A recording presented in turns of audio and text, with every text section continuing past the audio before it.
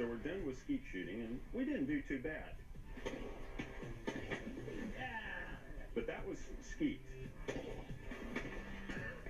Now we're going to try our hand at hitting something that's more like a grenade and see if they're any harder to hit. Sweet. To do that, it's back to the shop, where an old favorite is resurrected. I call it my little pop gun. And rejigged to launch paintball grenades.